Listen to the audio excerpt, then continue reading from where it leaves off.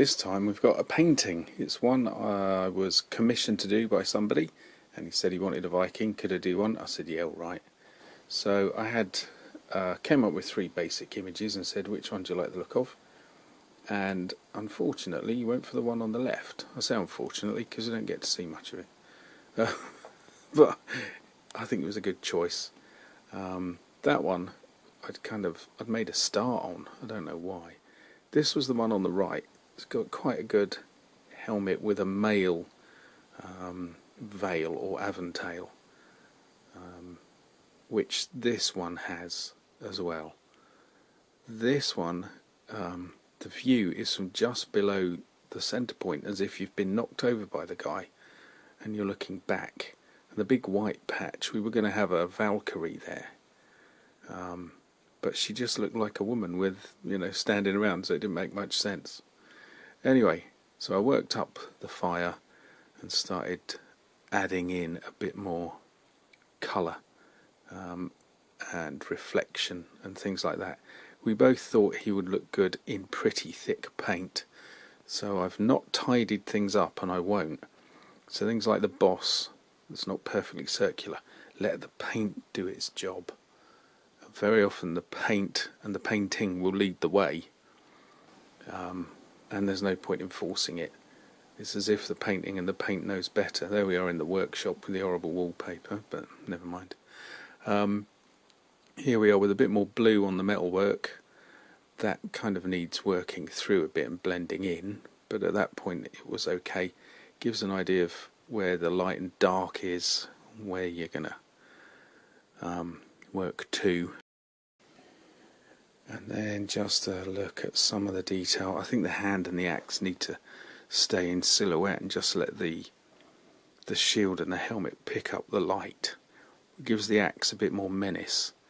Also there's I've put a slight curve on the axe handle and blade to make it look like it's looming towards you, kind of wide angle fisheye lens quality, which we both enjoyed. We thought that was good fun. And there he goes with just a little bit of sort of fire reflecting in the helmet. I'll bring that down into the shield as well. Just a little bit more. I feel I've overdone it on the dark blue on the shield a bit. We'll move that, kind of put some white paint on and let it blend in, and it'll come out alright in the end. But at this point it's probably at its most hard work. And there we are with him pretty much done. Just got to pull the sword scabbard out of the fire a little, not too much, and a little bit of fire reflecting in the shield, and a little bit more on the helmet. So a lot of the dark blue has been blended into the darker. There's actually a darker blue and some black, and you can see a lot of the dark blue's gone on the shield rim, but at the top it's just coming through a little. So that's how we do it. The other thing we did was to take a photograph of it and then put it through a series of filters just to see if anything might improve it.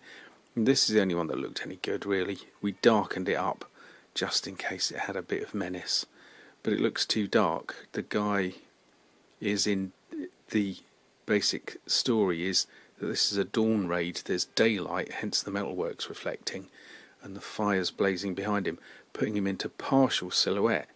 But doing this just made it far too dark. It looked like the middle of the night, so the helmet and the shield reflection doesn't make any sense.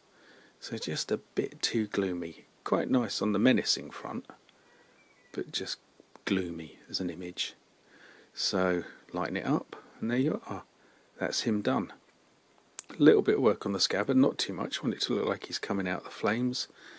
A little bit more fire on the Celtic cross on the ground, and that's him done. Hope you enjoyed it, and there might be another one.